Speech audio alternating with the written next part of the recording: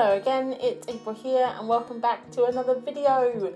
This week I have for you the April vlog. It's a bit of a short one, but we do a little bit of art, a bit of walking, even some DIY. So I hope that you enjoy seeing what I got up to in April. So the first thing that we did in April, which basically was from March, is finish up Martin's office. So this was a before state. We changed some of the lights around. We got new light fittings. So the guys, when they came to do the lights, they left this gigantic hole in the wall, which Martin ended up filling and sanding, and it looked really nice in the end. We also found this very strange thing behind the radiator when we were cleaning, which I washed, and I actually use it in my art studio downstairs. I thought, I don't want to chuck it out. It's nice and colourful. So I just popped my new plant on there. It's a rubber plant. She doesn't have a name yet, so if you guys have a good name for my new rubber plant, let me know. Basically, it was a nightmare. I didn't film most of it because it was very boring, but this is the end. It looks really good. So he painted the walls like a dark blue. Martin's got all his office furniture in, and we got our sofa bed in there and his guitars and stuff. So yeah, ended up looking pretty cool.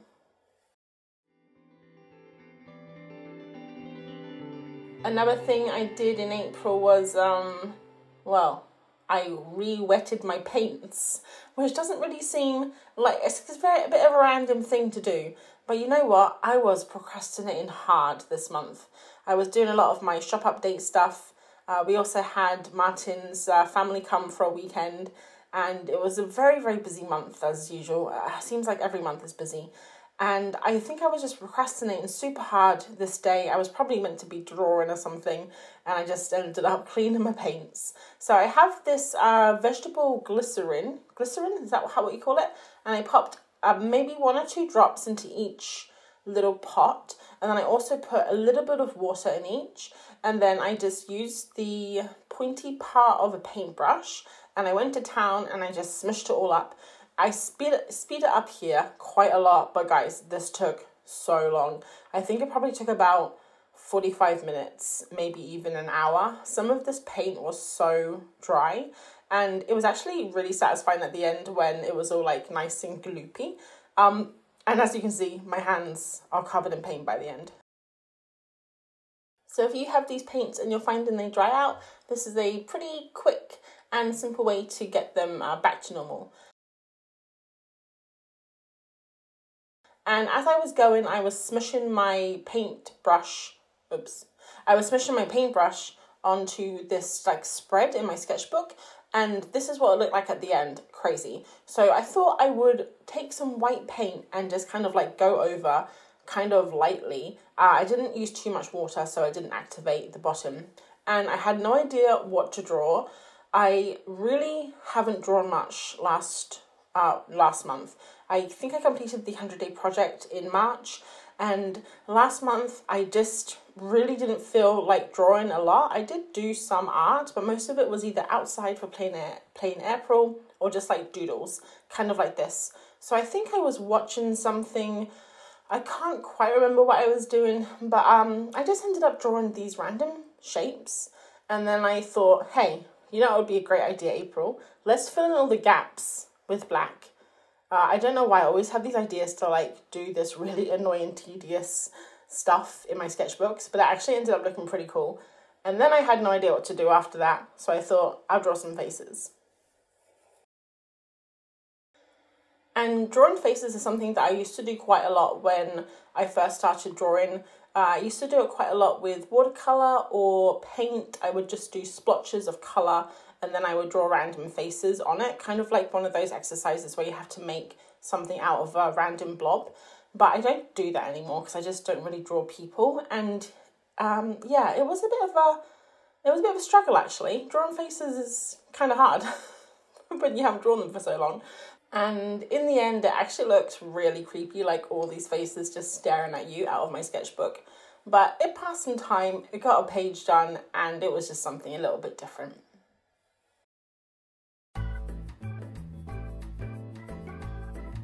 And now for some relaxing bird footage from my window feeder in the office. Most of these clips are quite short because the birds do flit in and out, but it is lovely to watch them. I get lots of robins and chaffinches and blue tits, and it's just really nice to have a friendly little face to look out of the window at and keep me company. So that was bird intermission. I hope you enjoyed it. So this little project here, test and paper, is something I have been trying to do since February. It was meant to be in last month's one, but I didn't finish it. I didn't finish it this month either, but I figured I would put this part in and maybe we can have a part 2 next month. So basically, I got a lovely little gift in the mail from Artie, who I'll leave Artie's Instagram on screen so you can go check her out. So I was chatting on a live stream how I wanted to start using paper and I didn't know what to use. And Artie sent me a little pack with four different pieces of paper or artboard. I did show them at the start, and I will try and remember to pop them on the screen so you can see what paper I'm using. I basically cut them all up into squares, and I thought I would try and do some like abstract tree branches. I took all these pictures in the winter of all these bare trees, like with beautiful branches, like very abstract photos. And I thought it would be really fun to do, like use those photos and do kind of like abstract art, I guess. So basically I cut the paper up into squares. I did 2 squares for each type of paper that Artie sent me, and then I used lots of different materials including paint, watercolor, some acrylic. I did weird sponges, I bashed it with tissue, a lot of stuff, and this is kind of all what they look like at the end. And I also, on the right hand side there, you can see I also did a kind of little test swatches on each page so I can see how it reacts to pencil, the texture, how watercolor works on it, things like that. And that was actually super helpful. So this was the first one. I decided to do something the simplest one, which was just bare trees that I took. And I really had no idea what I wanted to do. So I just went at it with some color pencils. I did random colors. I didn't even really think about what I was doing, and I really don't like how this turned out. I didn't even really want to include it, but I thought I would, just so you guys can see something that I didn't like, and then maybe next month we can have a tiny little refresh of the papers, and then I will finish so you can kind of see the rest of the papers, which I think will be nice. But yeah, I just haven't gotten around to finishing it. I've been so busy. Life, you know.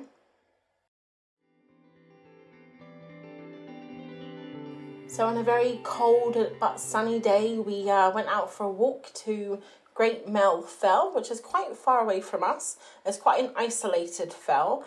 And if you guys don't know, we're in the Lake District right now, and we're trying to do a challenge. It's like the Wainwright Fell Challenge. There's 214 of them that Alfred Wainwright wrote about and illustrated in a collection of books. And it's quite popular for people to try and do all 214. So I think this was like our 3rd or our 4th one. We were on Great Mell Fell, and then next door to it is Little Mell Fell. And we were going to walk up both of them, but it was so cold. Honestly, it was freezing. The wind up here was just like ripped right through you. And by the time we had hiked up and walked back down again, we just wanted to get in the car. So we'll have to pop back for the Little Mell Fell another day. And next up is a very short intermission where we got rid of our old couch and we got our new couch. Nothing to do with art or anything else. I just wanted to show off our new couch. Isn't it beautiful? Yes, it is. Thank you for watching. I hope you enjoyed that short couch intermission.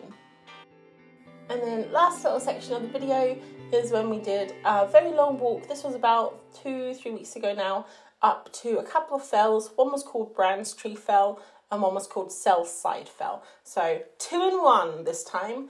We started off in the fog, started climbing up this rocky path here, and Martin really loved this waterfall, so we stopped so he could take a few photos, and I cracked out my sketchbook for some plein air sketching. So I did quite a lot of plein air sketching last month. I have a video that I popped up last week called Plein Air Pro. It was all about the sketching I did. I'm really struggling here. I find it very difficult to film when I'm sketching outside. If you guys do this, tell me how you do it.